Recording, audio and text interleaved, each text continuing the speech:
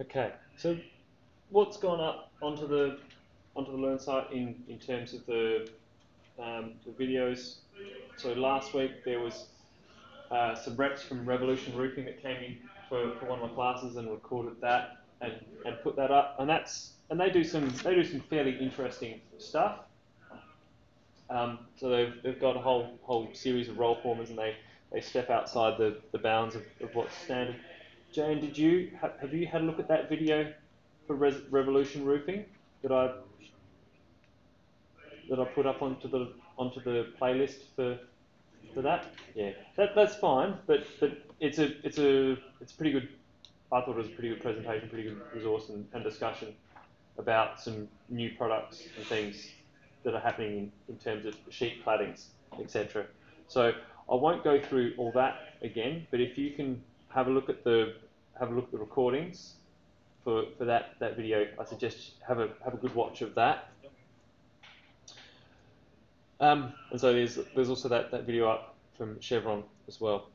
So what we'll have a look at now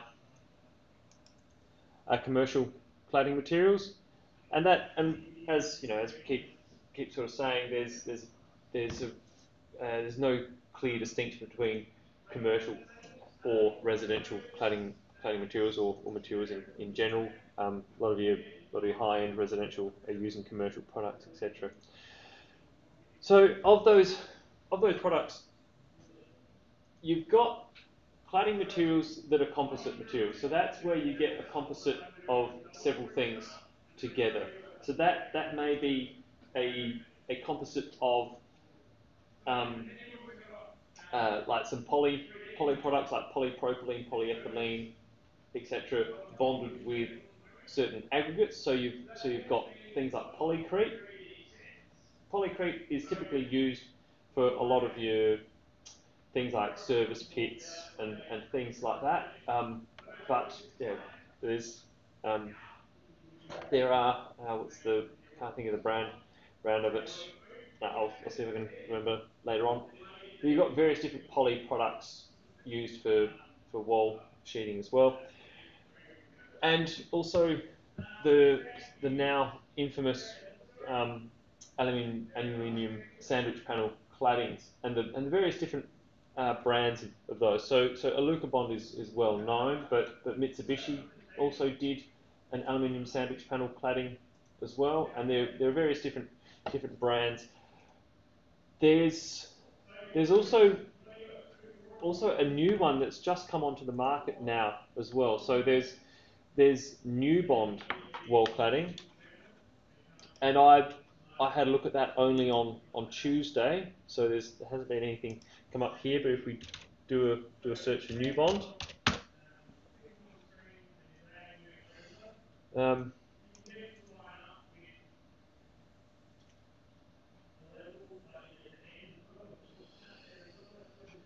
yeah.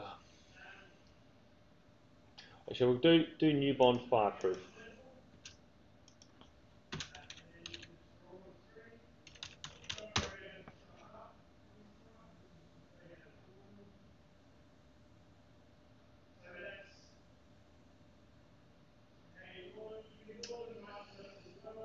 Yeah,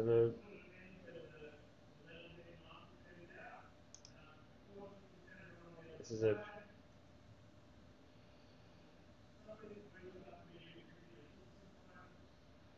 See if we've got some details here or visit the website. So this is a new thing.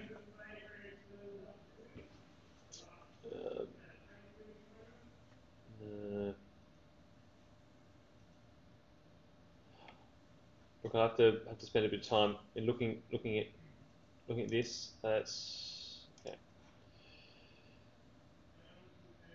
So there's the fairly infamous composite panels that have polyethylene core and aluminium on the outside. So normally the components can be physically identified and exhibit an interface between one another. So there's that, but now in the race to provide claddings that have a modern I'll say a sleek modern appearance to them without being flammable. We've got products coming onto the market now that are like this aluminium sandwich panel, except instead of polyethylene between there, they have this web of aluminium in between. So that web of aluminium can still be broken and bent in certain fashions, but it's not flammable. I haven't seen any of that stuff in practice. I don't see how easily it bends and how nicely it bends. The real benefit of the polyethylene core was that you could get it to bend in a really nice, smooth radius, and you could do some really tight radii as well at the ends of panels. We're yet to see how the aluminium web filling works for that.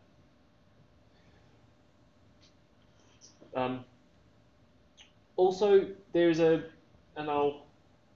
I'm not sure if I've provided a link to it, but did anybody see that there was a Four Corners documentary on aluminium sandwich panel cladding? Tommy, you've seen that? Yeah, from last semester. Yeah. Jane and Christian, have you seen that Four Corners documentary? I did hear about it. Did you hear about it? Yeah, look, basically you're not going to be specifying aluminium sandwich panel cladding on buildings now. Anyhow, with the polyethylene core, so I guess it's a bit of a, like I say, it's not particularly relevant to you anymore. But there was what happened was there was the fire, there was the major fire for the Grenfell Tower over in London that that sort of shone a spotlight on this. But then there'd been several fires before that, significant fires that had started grabbing the attention of fire services about the place. And then after that fire, then Four Corners did a documentary on the use of that aluminium sandwich panel cladding and the history of it and the extent of its specification, etc. And watching that documentary will freak you out. But well, in terms of okay, this is the extent to which all of this cladding has been used. This is how flammable it is, etc. But yeah, following on from that documentary, and then a Senate inquiry into the use of that cladding material, as we know now that we really can't be specifying it because insurance companies won't insure it and banks won't lend on projects that use it. Didn't they have to reclad the whole new Queensland Children's Hospital? They had to tear down all the cladding inside or something? Don't know. Yeah. They happened around the same time. Right. Okay. They were just about to open it and then worked out that it was bad cladding and they had to tear it all down. Yeah, right. So, yeah, do you know when that was for the Queensland Children's Hospital? This was earlier this year or last year. Yeah. So that would have lined up then probably with that Senate inquiry. So yeah, at that So just after the Grenfell Tower fire, it all became in the spotlight, and there was a lot of focus on it. Our new hospital in Adelaide was also being built at that time as well, and certainly when all those plans and specifications went through, it was they had fire safety engineers and private certifiers say yes, this cladding is fine to use, but then some lag of months etc. before construction starts, then all this goes down with the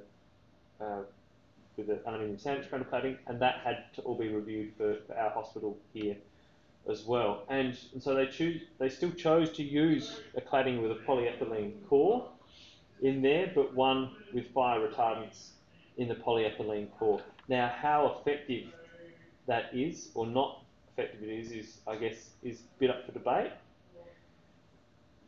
because basically the rules that govern the use of this cladding are that, so within the NCC it says for any external cladding material on, now I'm not sure exactly what the height of the building is, but so of a certain height, a certain class of construction, your external cladding has to be non-combustible. Now, to define non-combustible, is it? I think it's AS 1530 Part 1 is the test for non-combustibility. Now, AS 1530 Part 1 test is a test whereby they put that material into a furnace, and if it ignites within that 10 seconds or so, it's classed, or within 30 seconds, it's classed as combustible. You put just about anything into a furnace of those high, that high temperature, give it 30 seconds, it will combust. So there are very few products that can actually pass that test, including paints and things like that. And so the argument has been that what we have an Australian standard which has been adopted by the NCC, which is really not very applicable. What it does, it just rules out just about everything except for sheet steel cladding, fibre cement sheet cladding, sort of tilt-up concrete, etc. All of the thoroughly non-combustible materials.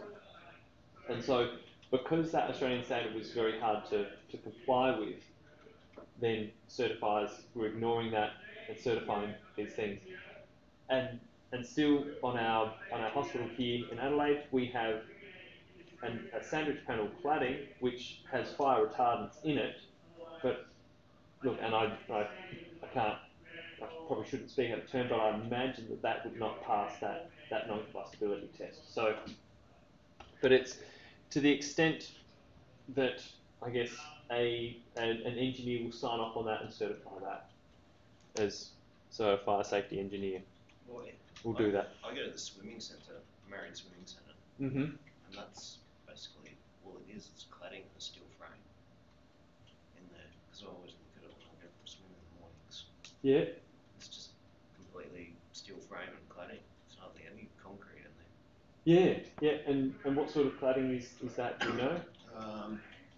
Inside on the walls, it's like that cladding that's steel. It must be steel because it's got holes in it. Oh yes, yeah. So so it's perforated sheet. Perforated sheet. Yeah. I don't know what it is on the outside though. Yeah.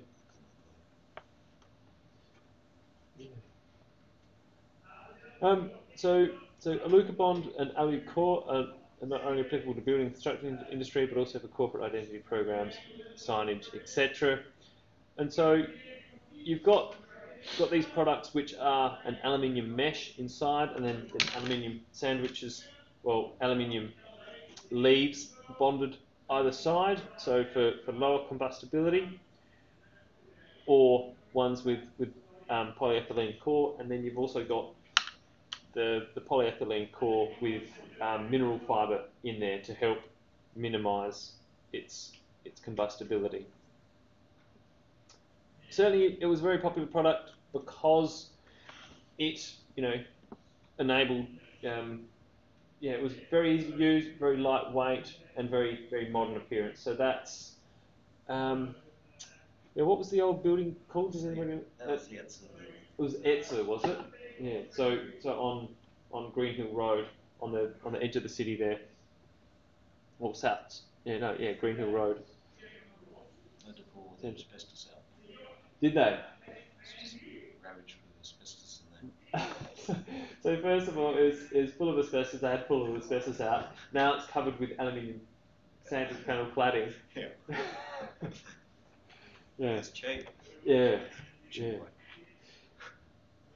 So, look, we'll flick through this really quickly because it's basically not going to be specifying. But the takeaway from this is that in this mad rush to get rid of aluminium sandwich panel cladding, there will be claddings that take their place, and claddings that perform in a very similar sense, because it's handy. It's very very easy for architects and designers and builders. So various different ways of fixing it. There's flat stick method, fixed cassette system, and then a Luca fix system. So there's not a great deal of difference between those two, and we'll show those further on. So finishes poly or vinylidene fluoride paint that's painted surface, which is extremely good gloss and colour retention. The product is water resistant, shock resistant, vibration absorbent, and easy to install. Flat stick method is whereby you have top hat sections fixed to either your framing or a substrate, and then a double-sided tape onto that top hat section, and then a mastic sealer between those. So very simple way of fixing. What that requires is treatment at the end of the panels, so a cut in here and a tight radius bent to that panel right at the end to give a smooth surface to that joint. The fixed cassette system is whereby you have an aluminium structure, once again fixed to your top hat sections, which are fixed to your substrate. They will actually bond, or they actually fix the ends of the Alucobond panels in there, and then you've got a backing rod and then a mastic sealer once again. This has greater retention ability of the panels, so it actually mechanically grabs the panels to stop them being pulled out, so for higher wind areas. And then the Alucafix system, very similar once again, but a far deeper profile of aluminium backing channel, and the panels are turned further in to the system, and backing rod and mastic once again.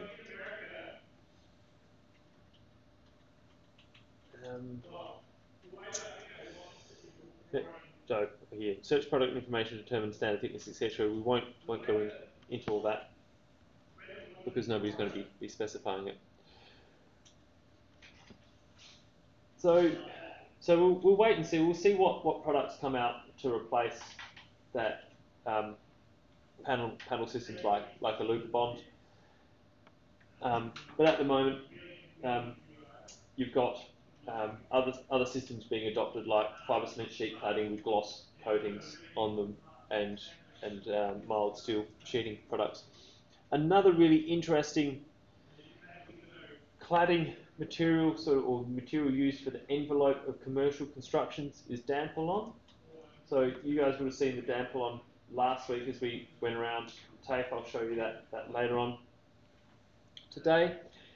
It's basically a large core flute material that enables light to come through, but restricts UV light. So it's really good for things like verandas. What's that? Swimming centre. Okay, so that's been used on the Marion Swimming Centre. Must be, because the big skylights are away. Yep. Yeah. So the real benefit of that Danpolon is that it enables quite large spans, but spans that are much bigger than your standard alcinite sheeting or laser light sheeting. Do you guys know what alcinite is when I mention alcinite or laser light? Is that the fibre cement? The plastic fibre one that they used to use? Yes. Yeah. So that's alcinite. So it's a corrugated profile. They're translucent, and that had some fibres bonded in to this resin. And then laser light is the newer version of that. It's some sort of poly product, once again formed into a corrugated profile that's used for skylights in factories, etc., or for verandas where you want light coming through. Have you guys seen those? Yeah, you've seen them. Yeah, and so the thing with laser light is that it also requires that you have, with your skylights, you have mesh under there. So if you're using that as skylight bits on a factory roof, for example, you have to put mesh underneath it. So that's in case people are walking on the roof. When they step on one of those clear panels, yeah, they'll go straight through, or they may go straight through, and it's to protect people falling through. So you have to put mesh underneath them. There was one thing that didn't make it into the video for Revolution Roofing, and it's another product that they're working on at the moment.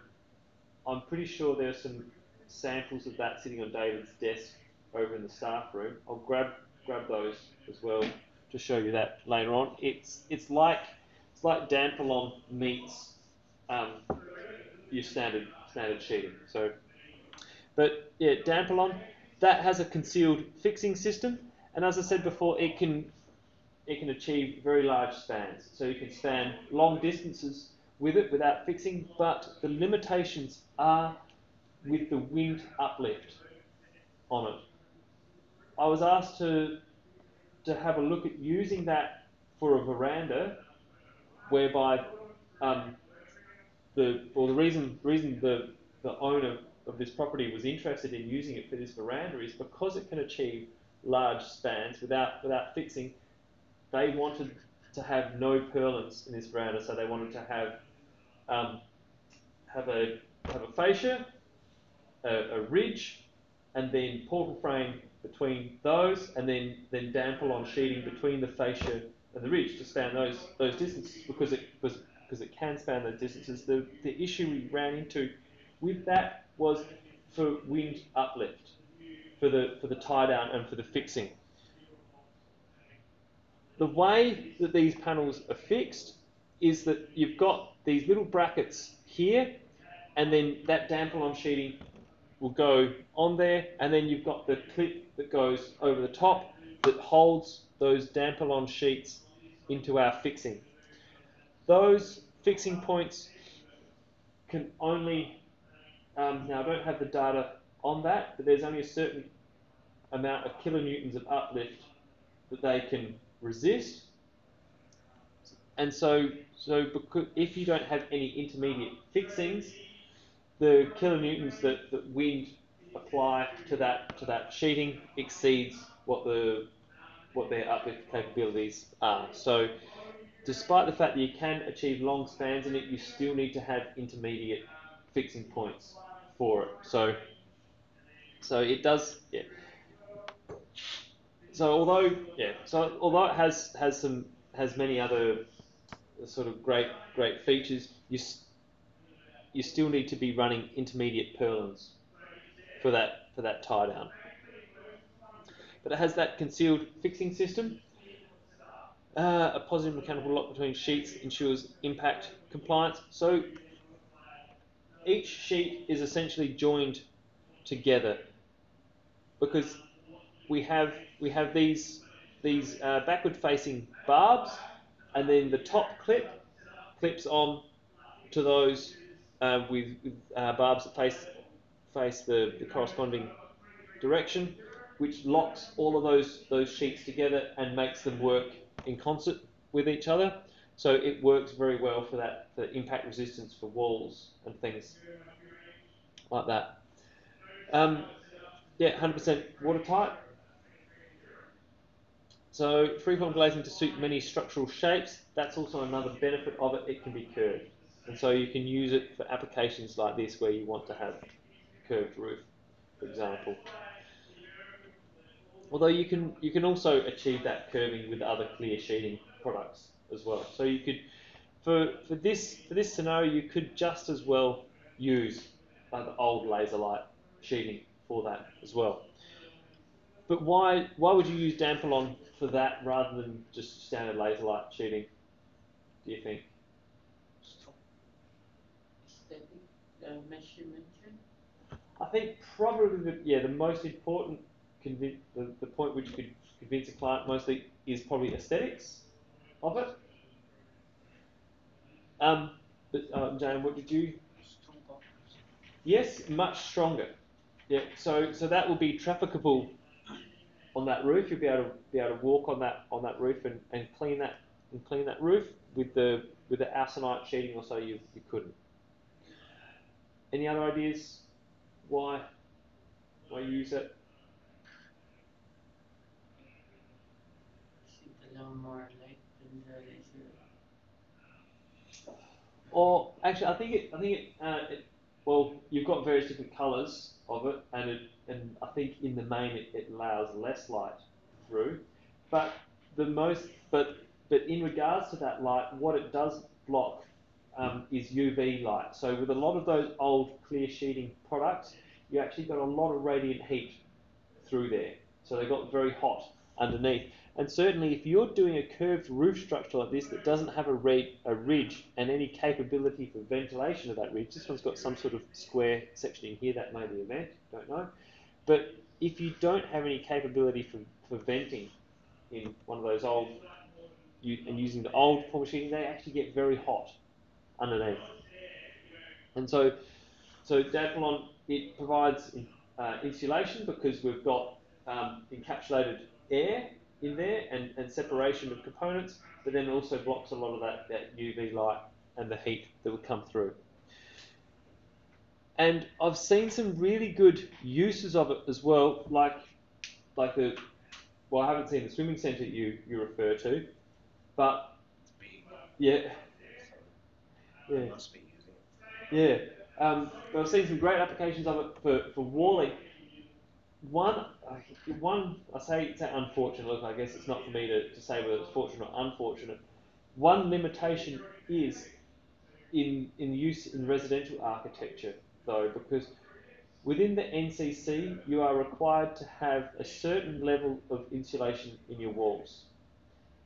And although it provides a certain level of insulation, it doesn't nearly meet that R1.5 or 2.3, depending on what your climate zone is. So, yeah, I think it's a fantastic thing for using in walling situations, but it just doesn't provide the insulation required. So you can still use it in commercial applications, because commercial applications, it's less prescriptive in that way, and you can have engineers specify, okay, this is the heating and cooling performance of this building. It works within the boundaries, within the limitations of that, and so it can be used for those commercial products situations. But yeah, it's also something I think that could be awesome in residential architecture, apart from that limitation. The other thing, compressed fibre cement sheet, compressed fibre cement sheeting. So I assume it's probably a very good time to be a fibre cement sheet manufacturer,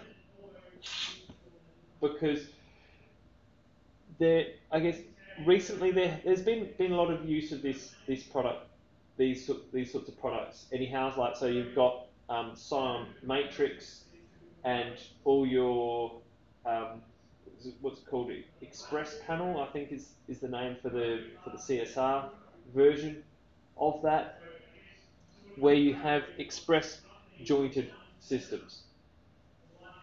Those express jointed systems can get used with either coatings that are applied to that fibre cement sheet on site, so some fairly glossy coatings, or any form of coating or appearance you want, or they can be pre-manufactured with coatings on them to actually have a very, very modern form of appearance, and very similar fixing essentially to like the Aluka Bond cladding systems as well. What you don't get with the fibre cement sheet cladding is the ability to curve those materials in a nice radius. They don't, they'll only curve for a very slight sort of radius, and then and also something I haven't seen on the manufacturer's websites are details that relate to that as well. So they may not guarantee such details as installed on site. So yeah, so this example is Commercial Express Wall by Cementel. So immune to permanent water damage in both short and long-term exposure, as long as the details have been done correctly. Will not rot, burn, or corrode. So it is unaffected by termites, air, steam, salt, and sunlight, and not adversely affected over a temperature range of 0 to 95 degrees Celsius. So if we are, well, I guess temperatures dip below 0 in some situations, but if we're getting up anywhere near that 95 degrees Celsius, the last thing we'd be thinking about is the cladding. Wall cladding systems often supported on either main structure where the walls load bearing, so masonry walls, or precast panels, or more often on non-load bearing secondary structure such as light gauge steel framing, timber framing, and wall girts. So timber framing we probably all understand. Light gauge steel framing we all understand. Does everybody know what a girt is? So girts are the horizontal members on a frame, typically used with portal frames. So we've got our large. That's I can't use that marker.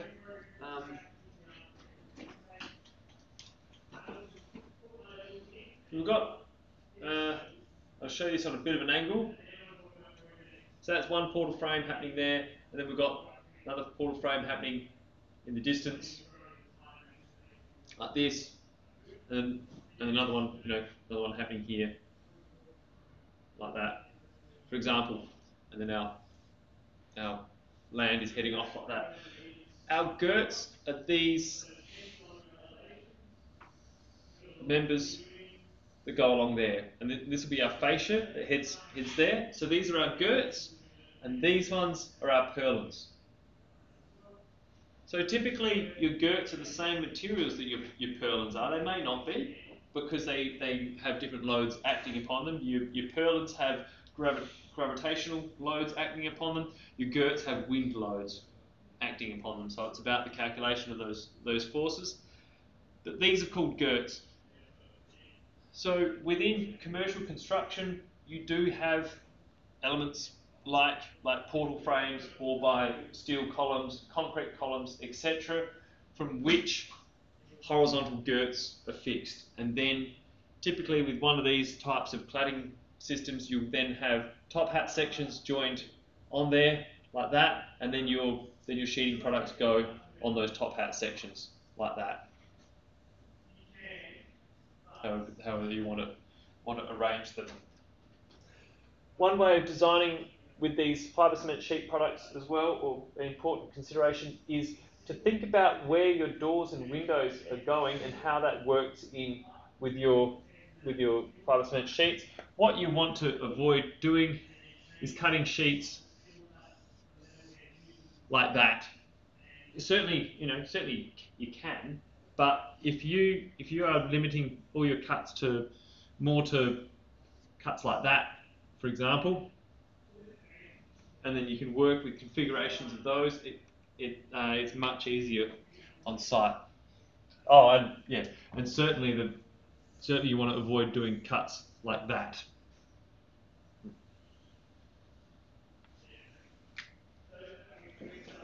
That one would probably be best created by having an express joint here and an express joint there.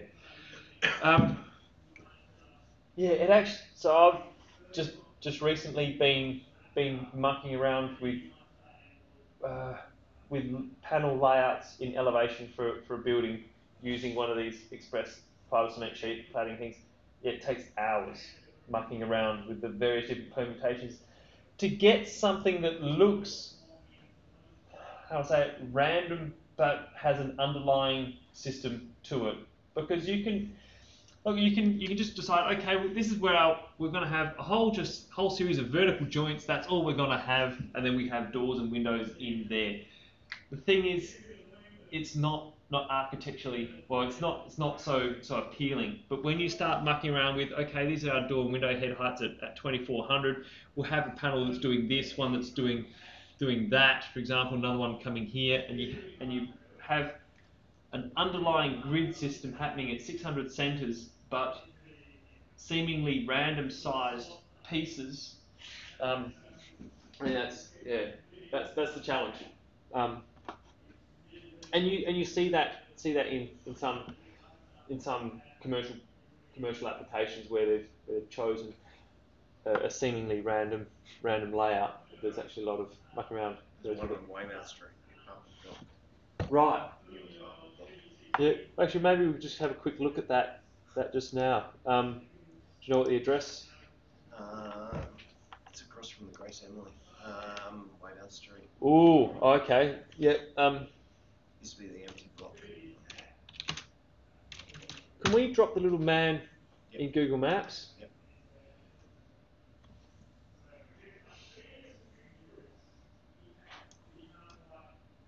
So,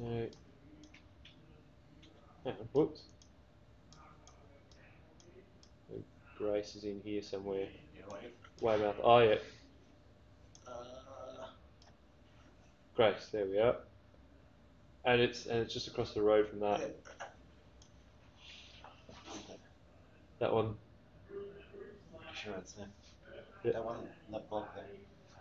That we can see. I'm dropping the little man in. Oh yeah, yeah. That's random in term. Well, sort of. Oh, is that the one you want to talk? The one that has the windows? Yeah. Yeah. That is a really interesting building. Yeah, it's a bit slightly different well, same sort of. How to say it? Same sort of. I just thought it was cladded. Like, Yeah, I it think. was precast. Yeah, precast. Yeah.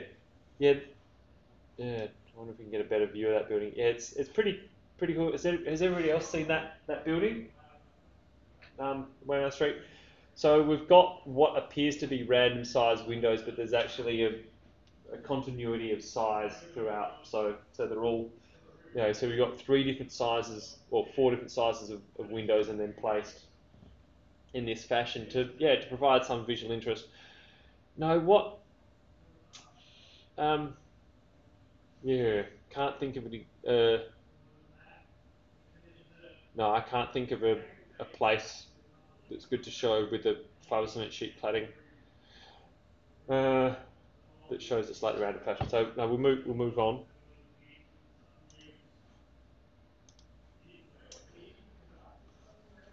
So generally, product installation guides will show top hats fixed to the supporting structure at regular intervals as required. Another thing to be aware of these things, or in regards to these things, is the supporting structure. So the product manufacturers will, how to say it, they will guarantee their products if installed as per their details. And a handy little way they get you in that is they say you have to use our top hat products, and then they charge a lot of money for those top hats. That is one of the, I guess, it's part of the way they make their money. So you can choose to buy that sheeting and put it on a different framing system. So you can buy some cheaper cold rolled steel top hats, but then you run the risk of that that product not being certified if it has some issues. So an example of light gauge steel framing is the Rondo Maxi Frame external wall framing system. The system features larger sections for the windows jambs, referred to as maxi jambs. So you can go with one of these Rondo or even cheaper systems for that supporting structure. But there may be issues in regards to that use of that. So that's